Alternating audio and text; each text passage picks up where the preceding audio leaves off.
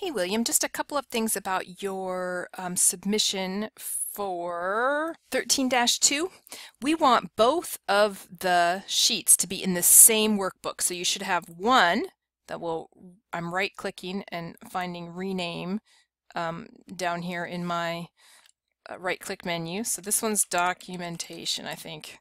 And then or maybe it's the other way around. And then sheet 2 should be the other file that you submitted. So you only have to submit one file. And then the one other thing I do is I always look at the formulas. So here's your spreadsheet, and I go to the formulas tab and I show formulas so I can see what is behind the numbers. And you've got a sum formula here. That's good. Sum is adding things up. So right here, we're adding this column of figures, and right here we're adding this column of figures, and here we're adding this column of figures.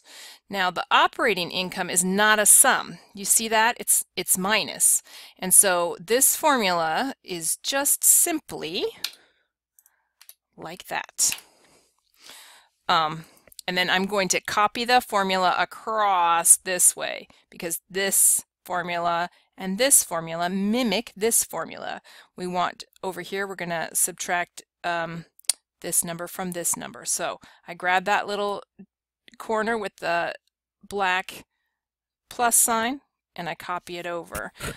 And then you can see how those formulas appear. And then we've got other income. This is supposed to be a sum. That's good. You have a sort of a choice. I don't know. Yeah. I think that works. You can either do D18 plus D17, or you can do sum C17 through C18.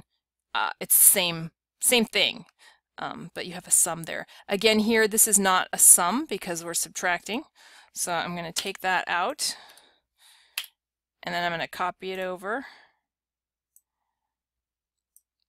Okay, and same thing here, we're dividing here. So this is also not a sum, it's just division. We need to have the equal sign, and we need to have the C22 over C24. I'm copying it sideways.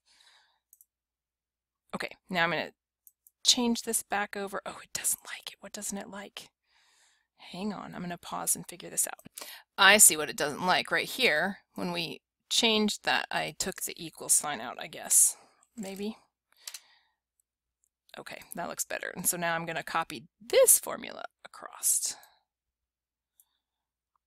Okay, and those numbers look pretty close.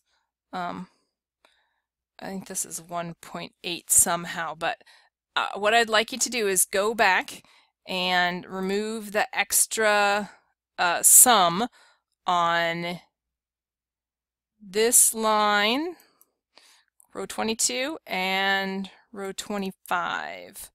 Oh, I guess also 17.